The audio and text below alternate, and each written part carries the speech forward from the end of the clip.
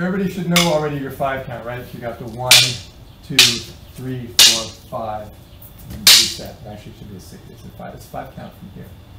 1, 2, 3, 4. Everybody should know that count. Better than me. Right? But we're going to add a little prefix on. So Fred, you got a stick and knife, Fred? Are you left again? Okay. So here's the flow we're going to do. We start off, we're going to do a low backhand to a high backhand to a low backhand, then we're going to step through. And then power shot, okay? Then we're going to do a high backhand to a low backhand to a high backhand, step through, power shot. Then we're going to do low to high. Then we're going to do high to low. And then we're going to do one low. And then we're going to do one high. And then you're going to do a quick switch and do it in the opposite lead.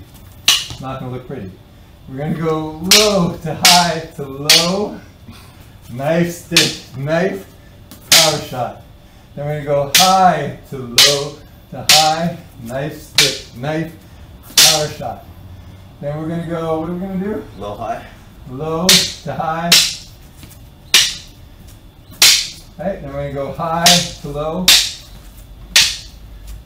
then we're going to do one low. And then we're going to do one high. Okay, and then I want you to switch and work that up sleeve. Work that series? Yes? Alright. Okay, let's go.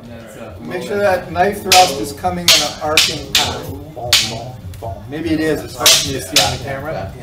But if you're going high, low, high, arcing path.